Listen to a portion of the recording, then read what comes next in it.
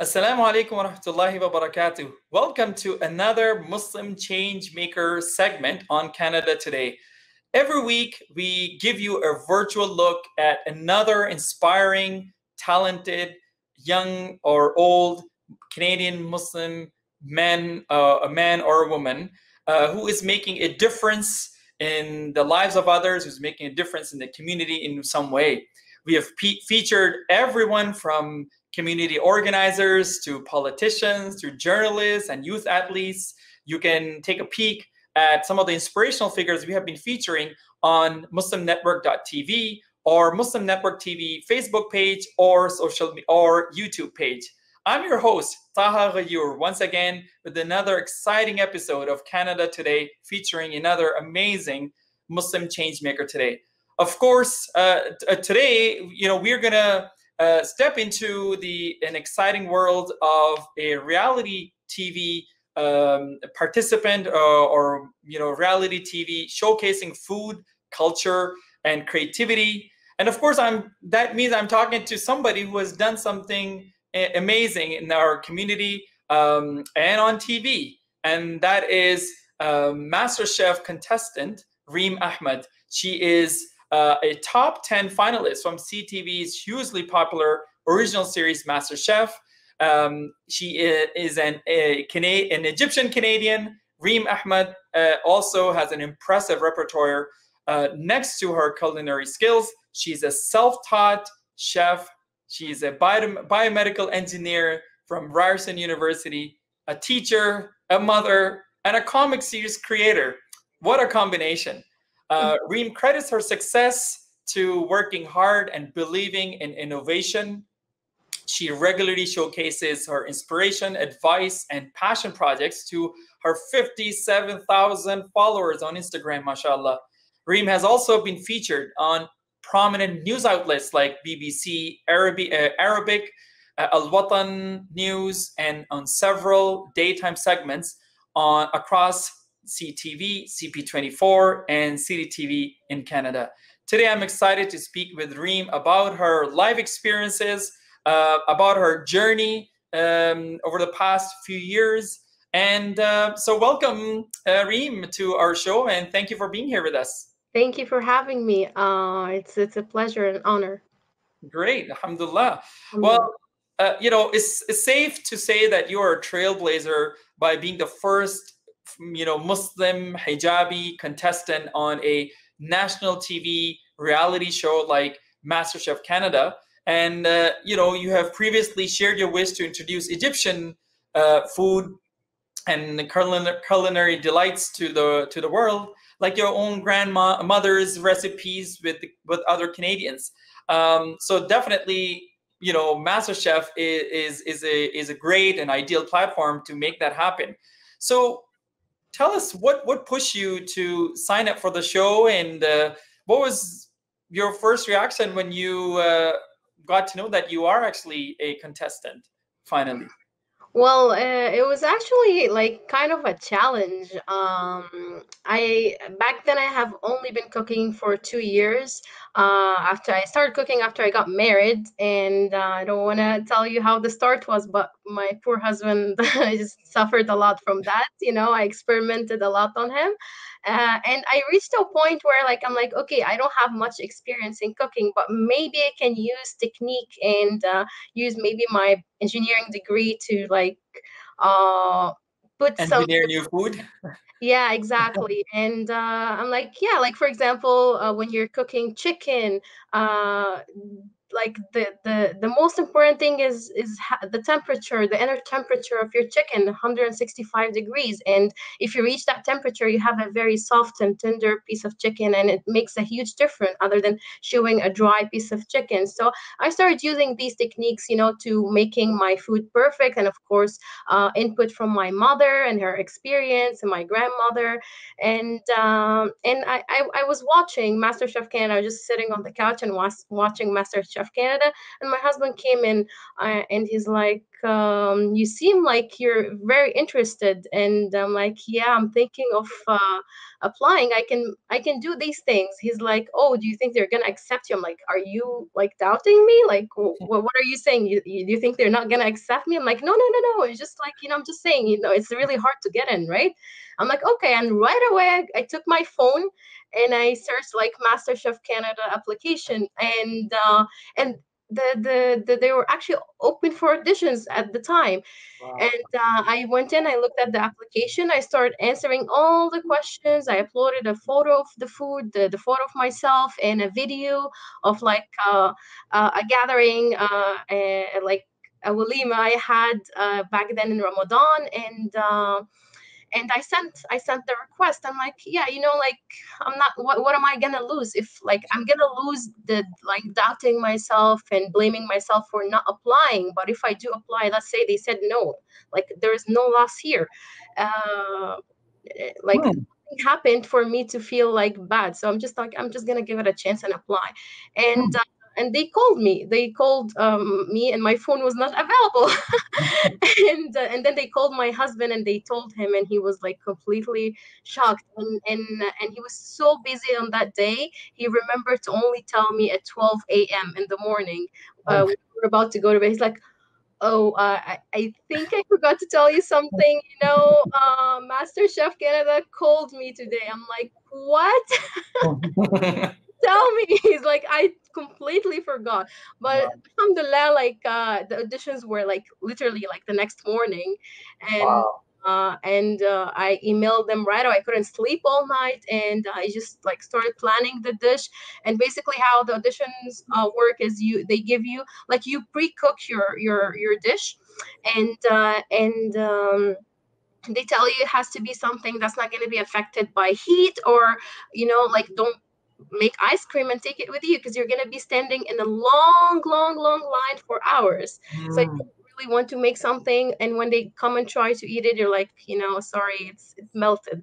Back then I made my charcoal shawarma, and my grandmother's recipe for cabbage rolls, Oh. beet salad. And I took it with me and the boxes, everything. And then you go there, all the like people participating from all around Toronto, because they do it in all the provinces. Mhm. And in Canada, in Toronto itself, I think there were like around 1,000 people, Wow. thousands of people. I did not count, but there was a lot of people, and they take you in groups of Mhm. 20, and then they tell you you have 3 minutes to plate your dish in a like in a culinary representable way. and Mhm. and the judges or previous contestants from previous season are going to come and try your food.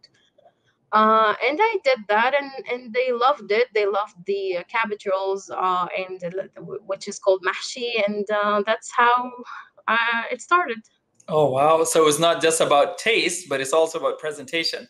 Presentation Wow. does play a big, big, Of huge. course. Of course. Yeah, Eyes eat before the stomach yeah, eats. exactly. So that's powerful. And those of you who are not aware about MasterChef Canada, those of you who may be watching outside of Canada, it is actually, busy country's top, one of the top home chef programs or events, basically, that gives home chefs a chance to really win something big, and of course make a name for themselves and make a mark, of course. So $100,000 is of course the final prize, and you made it to among the top 10, which is phenomenal. How many rounds did you go through to get to top 10?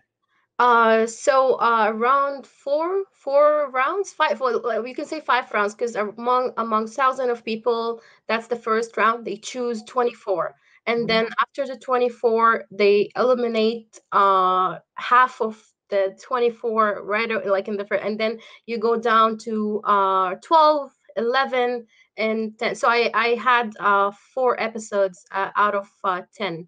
Yes, I remember my family watching some of those shows, and they're on the edge, at the end of every round. And it's congratulations, you've that was a great milestone. So tell us briefly about what this experience taught you.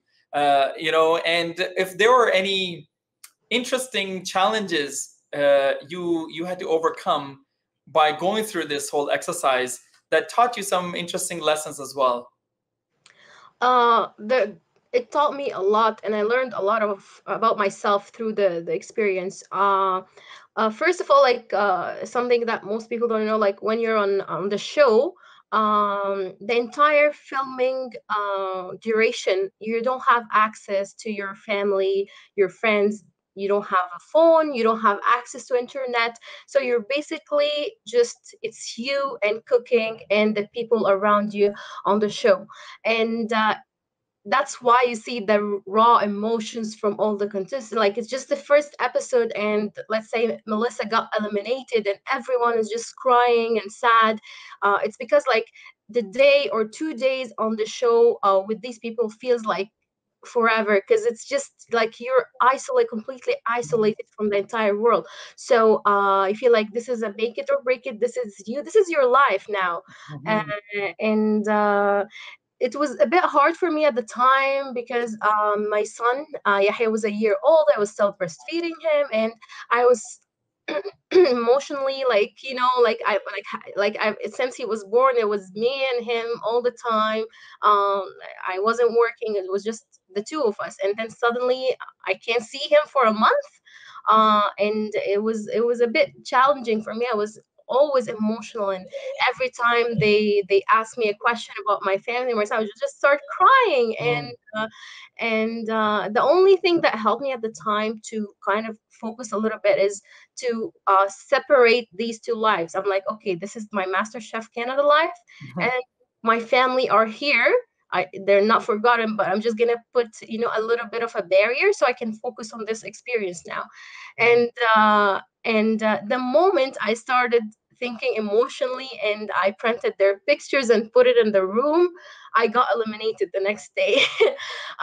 Because like you can't really, it's just one mistake on the show and Mm. done. You're done. So you have to be either you give it your all, you give it like 100% of your thoughts, your experience, your talent, or you don't. And Mm.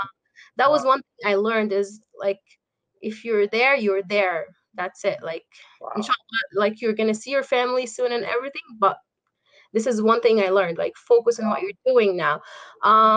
And the second thing I learned is I learned about my mental state health as well. I went into MasterChef suffering from postpartum depression and anxiety, and I did not acknowledge it on the interviews on the show. I did not talk about it at all because I'm like, I know I'm not. I'm fine. I don't need help. And as soon as I got eliminated and I got back home, back to reality, back to my life, it hit me and I got a breakdown, and I'm like, I think I need help. And I start realizing that there is something different about me, because when I was there, I was at my full potential. I felt like I'm doing something, and then I came back and I'm a mom again. And I think it took me a while to know how important it is to be a mom, and how powerful and how hard it is. It's not an easy job. It's the hardest job in the world that is also unpaid. And I had to rewire my thinking about motherhood in order to appreciate myself, because I looked down on myself like, oh yes, I spent 5 years studying engineering, and I like, and then what am I doing now? I'm not doing anything.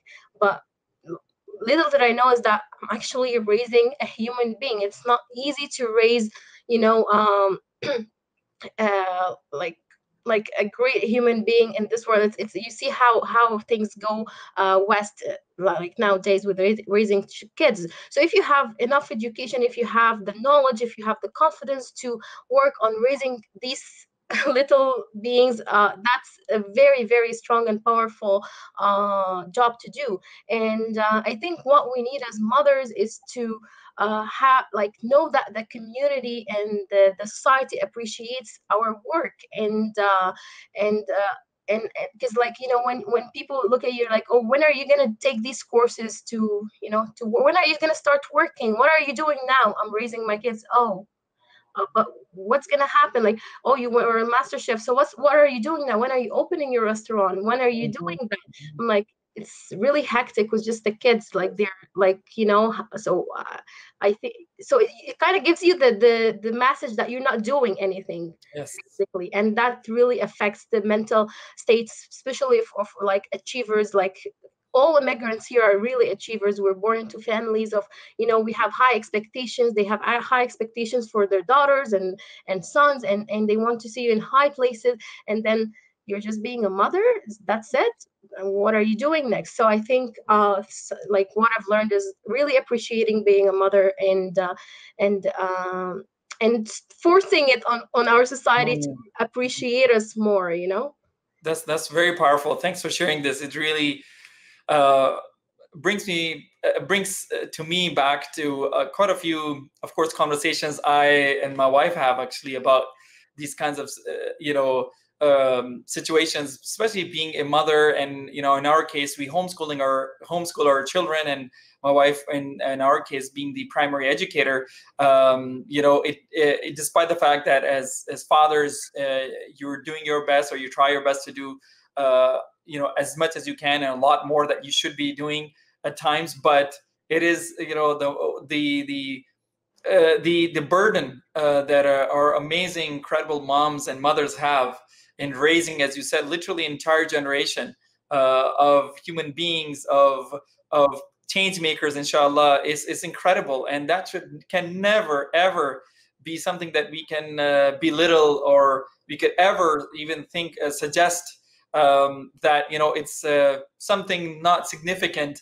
And being on camera is more significant, or doing something out in public is a much bigger deal than actually raising children. And that's it's a very sad reality that a lot of course, mothers and wives, of course, have to face day in and day out. So thanks for shedding light on this, and also thank you for your courage and in sharing your own experience with mental health struggles, that, as you were just talking about. And we'll talk a little bit more about it in a moment. So one of the things I wanted to ask you was, what was the public's response, when you were on MasterChef Canada? What kinds of responses, positive, negative, or maybe neutral, that you got when you're on that show?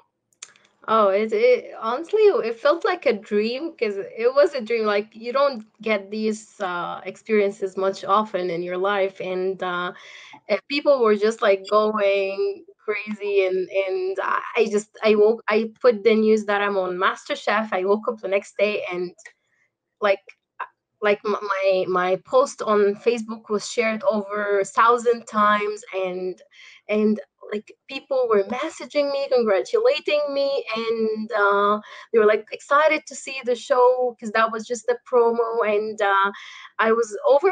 It literally felt like I was on a cloud back then, and most of the comments were positive, and only like there are, of course, haters are here and there around, but if you put a lot of light on them, then they will be the focus, and our focus now is Yes. positivity and how to take this response into like building on it into a positive Mm. action.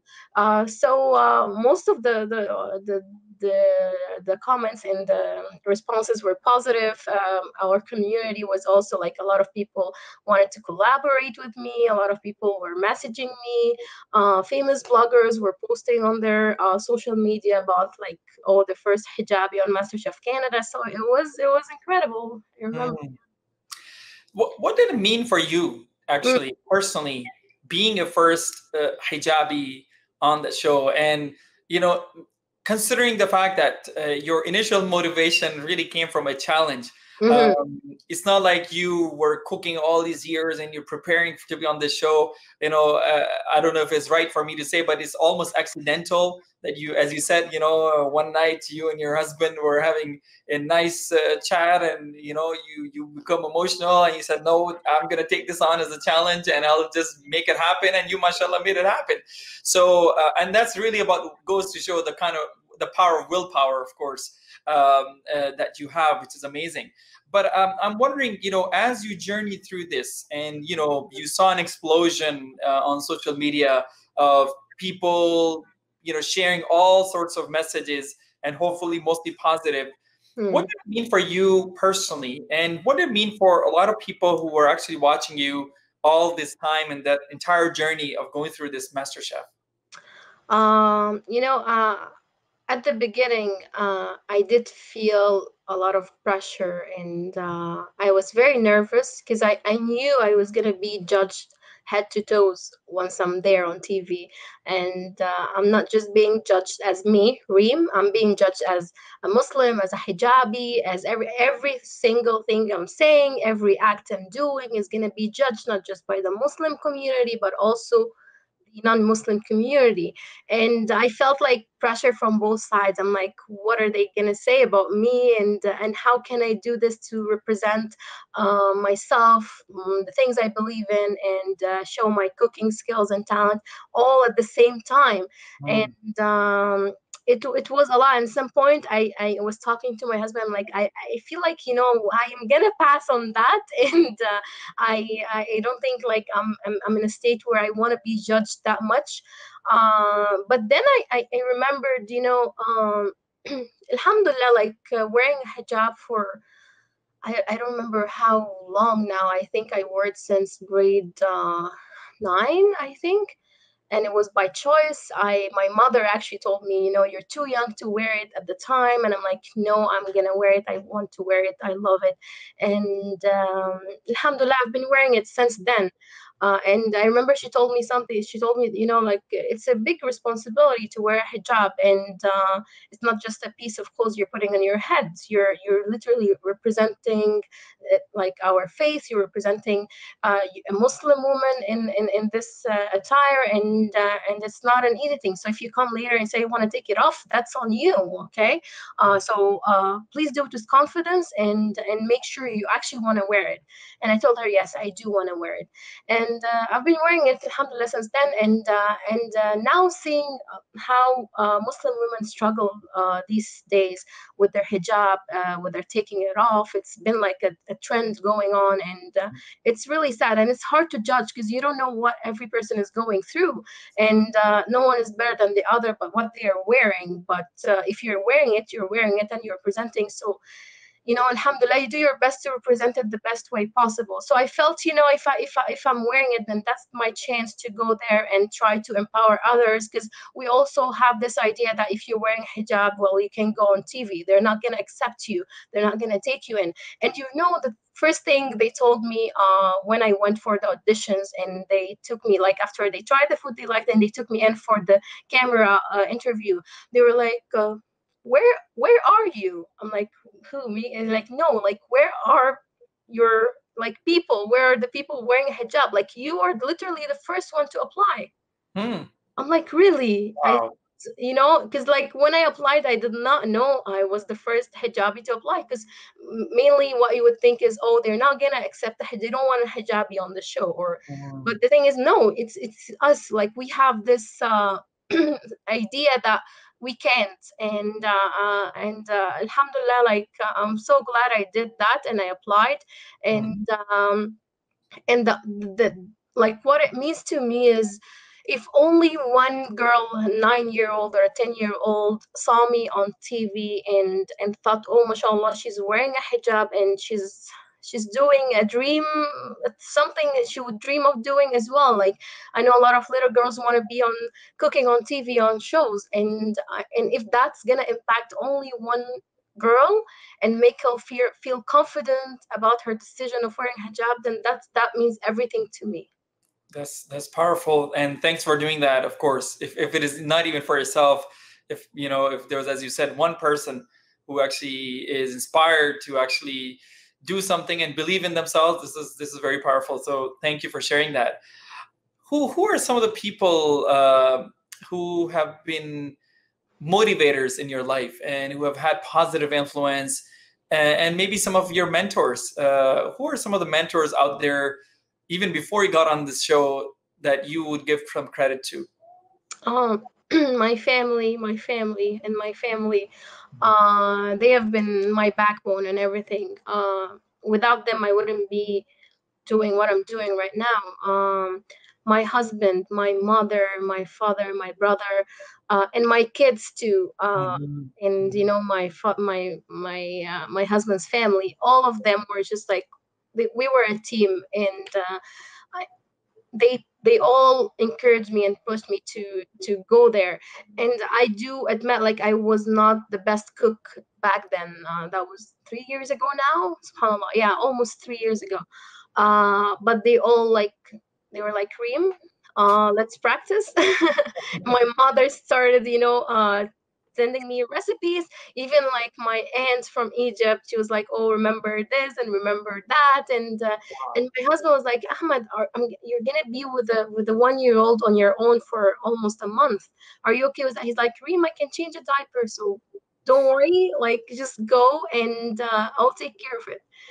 And they were the ones who inspired my brother. He's like, I'm 100% sure you're gonna at least make it to top 5. I'm like, okay, relax there. Okay, relax, but thank you. And he was actually very shocked when I came back on top 10. And my husband too is like, what happened? I'm like, I don't know, I miss you guys. So they were my support. And my father always, he keeps it, he's like, oh, you're at 20K followers now. Oh, you reached 40K. And why did your followers go down by 2,000? I'm like, mashallah, that you're watching. He's like, I'm so proud of you. So I think the family, if my family is just, they're everything. If you don't have, like, imagine my husband would have been unsupportive. Like, oh, why are you going there? Are you gonna leave me alone with the kid? I wouldn't have. I would be like, okay, sure, yeah, I'm not gonna go.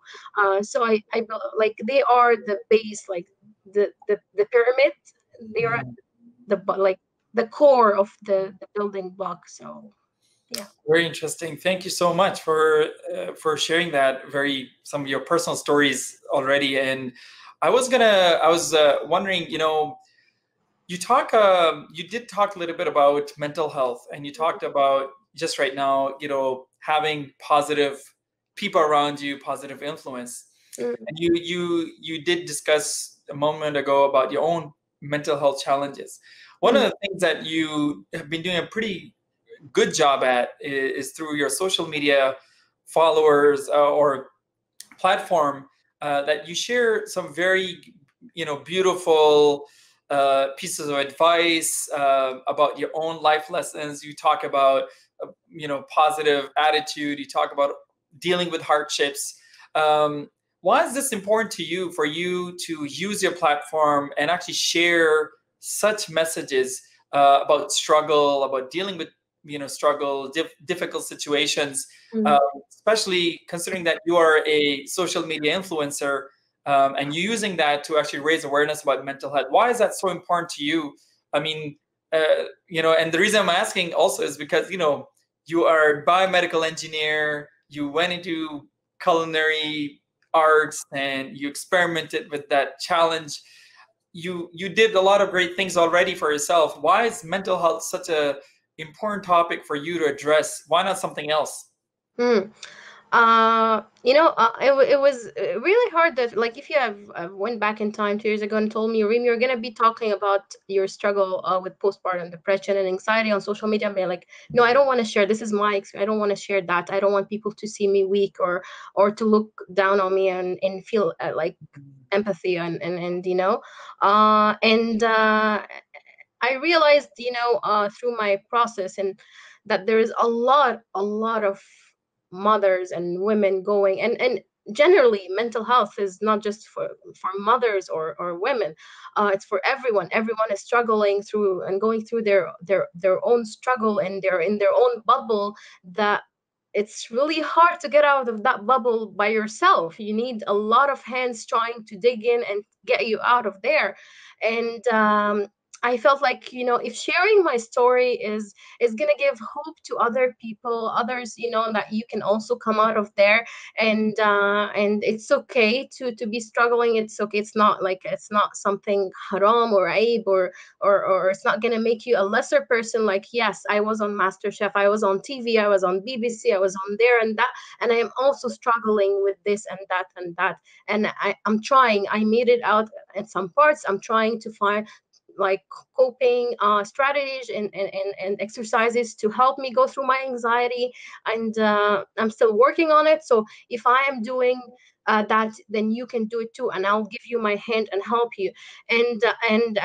This is why I'm sharing. I get sometimes, like when I shared my first comics about like weight gain through pregnancy and postpartum, and how it affected my body, and like you just feel like you're that's not you. And the comments you get are like, oh, why do you still look pregnant, or why did you gain so much weight? Well, at first when you're struggling, you don't know how to answer that. But why? Because alhamdulillah, like I made two humans, so this is not easy. Do it and then tell me, ask me that question yourself.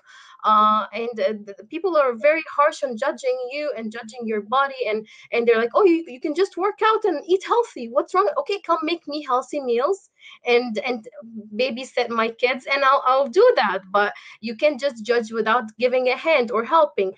So if my help, like me sharing, is at least going to be a virtual support for others, then I would share everything. And even if people feel empathy, or think that the reason I'm sharing that is for them, like, oh, I need someone to tell me, oh, we're with you, you're not alone. No, that's not the goal. That's not why I'm doing these comics or sharing these stories. I'm doing this because I know there are thousands of people out there suffering and struggling, and we can't let this go on for much longer than this. Mental health is real, it's happening, and it does not go with dua on its own. It's like, if you're sick, you do go to the doctor. Yes, we say, Allah, please help us, and you make dua and everything, but you also go to see a doctor to heal that broken bone, or give you that medicine to make you feel better. Same thing goes with mental health. Actually, if you look at the scientific like explanation behind mental health, there's chemicals in your brains changing, it's hormones changing. And yes, it's really hard to diagnose, it's really hard and expensive to do an MRI to see how your brain changed by the episodes you're going through.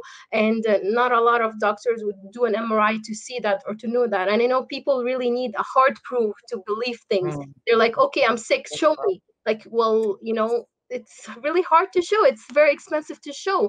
And that's why I think people are struggling to accept that idea. And Mm. I also like discover through my process, even your closest person would not know what you're going through, even if you're talking. But it's really hard to put yourself in someone else's shoes, and know like what they're going through, or why.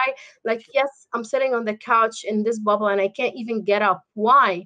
It's just get up. Like, get up, give me your hand. I'm like, I can't. It's really hard. And you wouldn't understand why it's hard to get up until you go through the same thing, unfortunately. So this is the struggle about mental health. You have to really either went through the same process to understand, or you have to be a professional. So that's Mm. why we say seek professional help. And yes, maybe you won't feel comfortable with that social worker or psychiatrist, then change it, go to someone else. But don't just go and talk to your friends and family and then blame them later for not understanding, or calling you an attention seeker, or that, Mm. because it's not their job to give you an answer. It's a professional's job. And this is where I started getting better, is when I actually seek professional help. I went and I talked, and I she told me things I never knew about myself. I understood things I never understood. So it's really important to seek professional help. And not Mm. all professional like not all support is paid. When I went to mine, it was covered, not by insurance, but by the government, because I had a questionnaire when I was pregnant. They were asking me like if was going through something, and I was like, it was my second pregnancy, and I told them yes, I had postpartum anxiety and depression in my first pregnancy, and I'm afraid it goes on until the second one too. And they transferred me to a social worker, and then the social worker transferred me to a psychiatrist. I took like few sessions, and just these few sessions made a huge difference, and made me kinder to myself and understand why I'm thinking that way, or how can I fix thought process. And usually when you talk about postpartum depression, anxiety, people get scared because they think, oh, you don't want to be a mother, you hate your kids, or you're going to harm them. And that's absolutely what there are hundreds and hundreds of different diagnoses to postpartum depression. And Mhm. for me, it started with anxiety. I was scared for my kids. Anything, I would get like these episodes of bad things happening to them, and it would freak me out so much, and I did not know how to control it. I would be just sitting in peace, and I see like a pen, for example, beside my kid, and an episode, entire episode scenario A to Z from end start to it just goes in my head, and I start crying. It's like it's as if it happened, even though it did not happen. Like my husband will look at me and he sees me crying. He's like, "What happened?" I'm like, "I don't even want to talk about it. It's so bad, and it's so like graphic that I don't even want to talk about it." And of course, when you go through this, it's going to lead to depression. You're like, yes, I don't want to go on the street. What if this car hits, like, does something bad? And then I just starting isolating myself in my bubble. I was on this. I wouldn't answer phone calls. I wouldn't go outside. Just getting up to, dress and go for a walk was a burden. So I just wanted to stay home, protect my kid, and that was it. And that's and then I started looking at myself and what am I doing? I'm just being a mother. And it took a lot of rewiring, and it's really hard to change your thought process when you're almost 30 years old. And but you would be surprised by how practice does make things better. So you keep repeating things to yourself and steps. I found that, like, saying a scar protection, a scar in a specific set of numbers with the names that I feel like, I need a lot to protect them, help me a lot control my anxiety. And you do go, yes, seeking, like praying and having confidence that, what happens, and it's Allah's will, is very important to understand that concept. But also it's very important to admit that you have a problem and go to a professional. Wow. Well, thank you for your courage, actually, in sharing such deeply personal sort of journey through anxiety and depression. And I really hope, a lot of people will learn from your story and your struggles, and inshallah have the courage to actually do the same, come out of it successfully by seeking the right professional help, by seeking Allah's help, by seeking family support, and all support networks that we need in our societies and our communities around us. So thank you for sharing that. And so this leads me to another creative side of yours, which is beyond cooking, and that is, and you alluded to this, and we talked a little bit about it, and that is really the animated storytelling.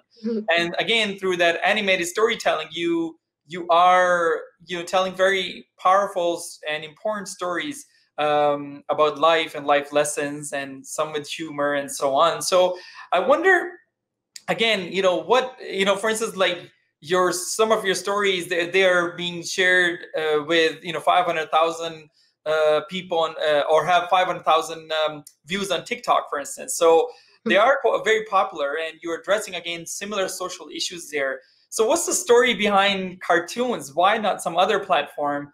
And what made you to go to cartoons to actually tell your stories? Well, like from my like as for me, I usually like seeing cartoons. Like it's very short, it's very straight to the point, and it's very powerful. Drawing is also an art like cooking, and I did study 1 year back in Egypt in art, and I always felt that art is a very powerful tool to express your feelings, because as I said, there are some certain things that I went through. Even if I talked about it, it's really hard to to explain or say in words. So I felt, I even thought of it as a comic. They're still not out yet, but I mean, you can easily give the message through the comic, and people were understanding with minimal wording there. And nowadays everyone is busy, TikTok fast, and they want something light and not a huge paragraph explaining this or that.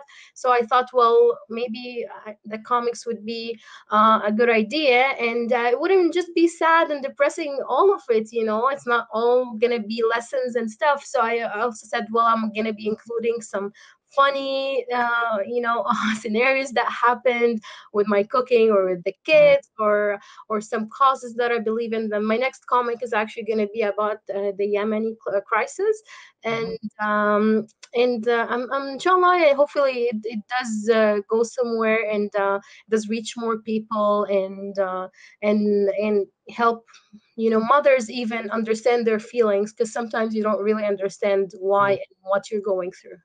Well, thank you. Excellent. We've heard that you have an ambitious idea of starting your own restaurant one day, supposedly Reem from the Heart restaurant, apparently. So, and the whole idea is to introduce, inshallah, one day Canadians or Torontonians to Egyptian flavors, Egyptian cuisine. So, how is that business plan, coming along, and when do we expect the grand opening? Is that something on the horizon, or is that something long term? Well, right after MasterChef, that's actually I started looking into it much more, and I reached to a point where I actually saw a place, and we started planning the design and everything, and just something like praying istikhara, and like my entire family were very like, yes, yes, let's do it, and then suddenly, I don't know, like at some point we're like all against it, and I was like, I feel something is not okay to do it now, and especially that I'm still we're starting our family. Ahmed was doing his PhD. He just graduated this year, alhamdulillah. Congratulations. And it was going to be really tough for our family to start such a huge project with two little kids, and my husband studying. uh, so I felt like, well, if I want to do this, I want to do it right. I want to do it in the right time, and I don't just want to serve food, because food for me is it's not just about eating. I don't want a restaurant where there are tables and chairs and here is your food and that's it. It's for me, like, food is about memories. It's about people coming together in this amazing environment that takes them back to like their childhood memories, or back home, or whatever it is. I want to give people the entire Egyptian experience, not just the food, but the feelings, the decor, the flavors. I want the flavors to be point on, not just Egyptian food as well, because there's a difference. You can do Egyptian food and you can do Egyptian food. So this is what it means for me. Maybe that's why it's very delayed, and especially with the corona happening, the lockdown, and I'm very thankful we did not do it. Yes. It would have been really bad, but alhamdulillah. And I'm praying for all the small businesses and the restaurants. It's very hard, and they must be struggling a lot. So may Allah make it easy for them and for everyone affected by this crisis. Uh, so um, so yes, it's gonna be delayed a little bit, especially after this crisis. The planning is happening. It has always been there. It's just about the right time. I follow my heart a lot with these decisions, and I pray istikhara a lot, and I see where things take me. So, well, maybe it's gonna be next year. Maybe it's the year after. Maybe it's after 5 years. But it's coming soon, inshallah. In the future. Right now, actually, my next project is doing my own cooking show from home, and it's almost planned. We're gonna have to wait maybe around 2 months more for it to come out, and I'm very excited. I'm not gonna share any details. It's gonna be a surprise, and inshallah, I hope like everyone enjoys it and likes it. Awesome. Really looking forward to a pleasant surprise, inshallah, whenever that happens. So thanks and congratulations on that milestone as well, as soon as it's launched, inshallah. Couple more questions as we wrap up. There's so many young people in our community, so Mm. many young Canadians, so many Canadian Muslims who have talents, who have amazing skills, unique skills. They are, burning with a desire to share their creativity. What advice would you give them uh, now, having gone through this amazing experience yourself? What experience? What advice would you give them if they're aspiring artists today, or aspiring, anybody with creative skills out there? Mhm. My first advice, I would tell them, be yourself. Don't try to pretend to be someone else, and be true and honest to yourself. Work hard, because nothing is gonna come out of the air. You have to work hard for it, and work hard by researching, work hard by connecting to those who in the same field.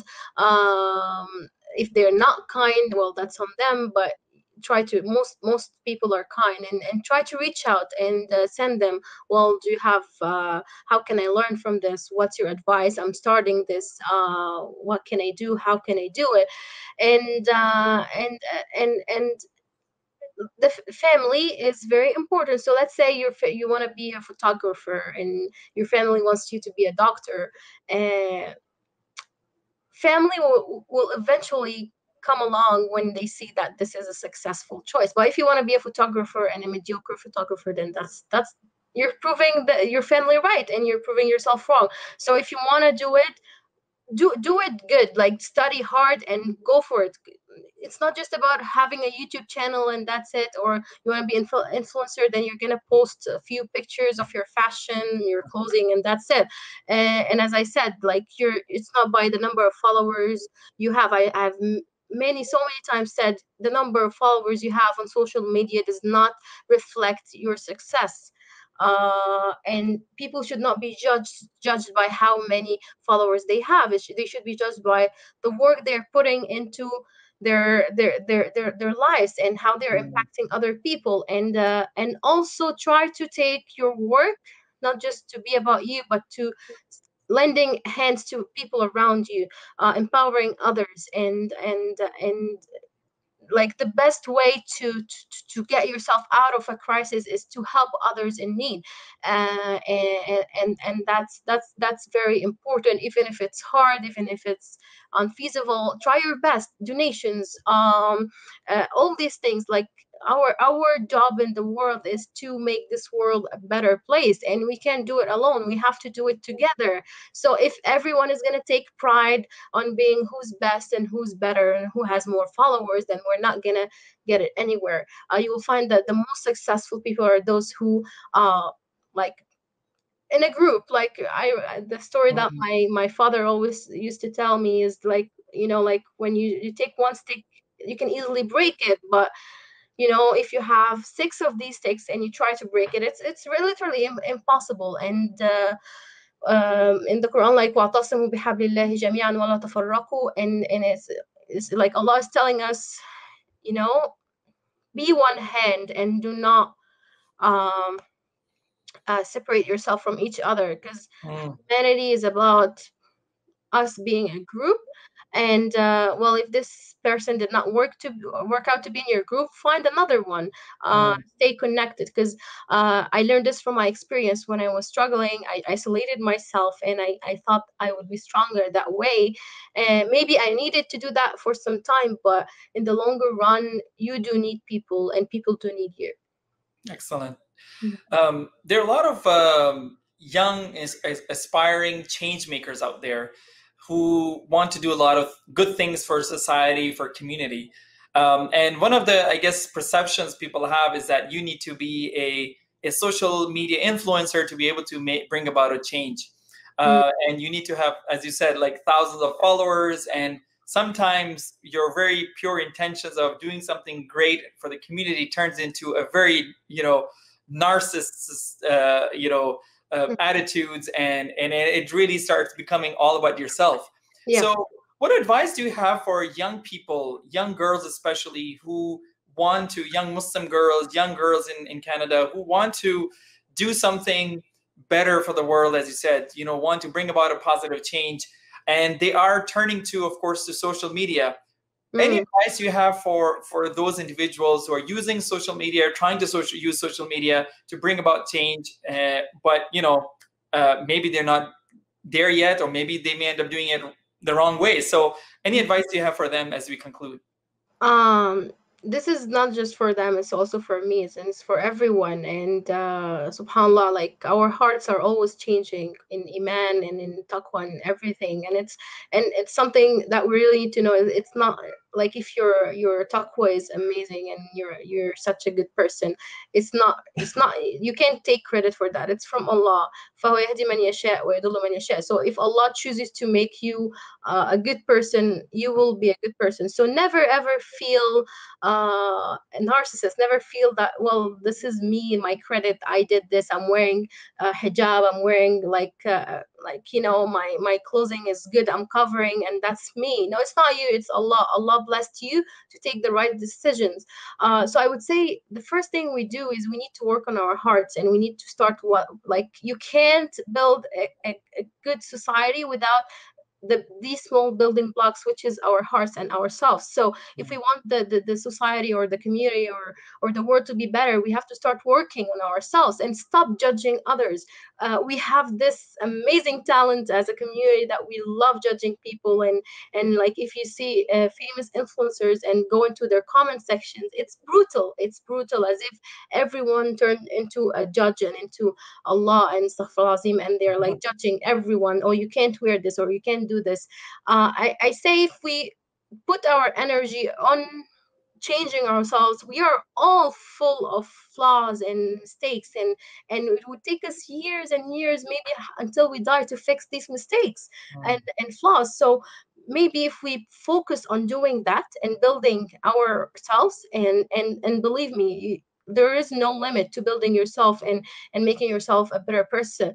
And if you just focus your energy on that, you will reach to the place. I won't tell you go and open an Instagram account and start doing. No, start fixing yourself. Start, if you see like you have like different or weird or interesting ideas, try to see if they are going the right way. Try to see how you can implement them, and start building blocks piece by piece. I always say, you can, if you look at the final goal, you'll always be traumatized and overwhelmed, and like, if for me, if I just thought about, oh, I'm gonna be on TV, I'm gonna be on MasterChef, and I would just be like, oh, this is too much. I don't think I will be there.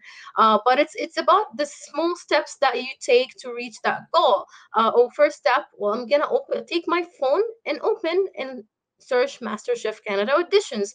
The second step is you have this application that has 10 points, for example. The third step is filling 1 point, the second point, and so on. And then you apply. That's another step. And after you apply, then you're gonna wait for this decision that you have no hand in, but you can always like hope and pray for it. So as long as you did your best there, then that's the thing. You have to work and do your best, and work hard on fixing and improving yourself. Amazing. Thank you so much. As we conclude, if in 1 minute, if you were to share your top 3 life lessons, and mashallah, you're still young, you have a long way to go and a long way to, inshallah, to achieve a lot more things. What would be those top 3 things in 1 minute? Top Putting you on spot. All right. As I said, family comes first. Always prioritize, make your family a priority, and no one will ever love you as much as family does. So priority number one is your family. طبعا after Allah, Allah is like, the most important thing in our lives. Second thing, don't really give much attention to what people think about you. People will think a lot of things about you, and if you sit down and emphasize on their thoughts, on their judgment, you're not gonna go or get anywhere. As we said, work on yourself, and try to accept advice. That's the third thing. I had a hard time accepting advice, and accepting, people telling me you're wrong. And that's the third thing. Accept advice, and see, like, maybe they have a point, maybe they're right, maybe you're wrong, and you'll be wrong a lot of the time. So it's okay to accept other people's advice. And there are a lot of advices and things I would tell myself, but I think these are the three That's most great. important. Excellent. Excellent. I really appreciate you taking the time to share with us all this amazing, amazing, you know, wisdom-filled and packed journey that you shared with us today in a matter of about 50 minutes. So as a self-taught chef and engineering professional and a storyteller and educator and mother, you have so many hats that you wear. If people want to find you online and learn more about your work, whether it's your cartoons or any other things, where would they find you? Where should they come and go to basically to follow you or learn more about you? Instagram, and I'm always on Instagram, Chef Reem Ahmed. Okay. Find me there always. And the logo is my cartoon, me with the kids Yahya and Hannah. Uh, Hmm. so my logo is a cartoon about being a chef, a mom, and I don't know if some of you noticed, but the iron ring is in my finger there, as well as an engineer. So yeah, so this Great. is like Reem from the heart, mom, chef, and engineer. So. Awesome. That's great. Well, with that, you're gonna have to bring it closer to this program. It's such an amazing conversation. Love to talk to you more and hope to have you more often, Reem, on this show. So thank you once again, Sister Reem Ahmed, for inspiring a new generation of chefs and storytellers and creative people in our community. Jazakumullah khairan. We look forward to having you again. So with that, my friends, we're going to have to conclude. Thanks to Dawanet for bringing this, show as our marketing partner here in the community. Thanks to Nergis Naqvi as well as Sumaya Barakat for being our producers on the show today. And once again, you're watching a wonderful show today of our edition of Canada Today. And more specifically, we were talking to Reem Ahmed, who is a Muslim change maker. So please follow her and follow us on social media. I'm your host, Taha Ghayur on Canada Today. And nice to see you once again. Take care. Assalamu alaikum wa rahmatullah.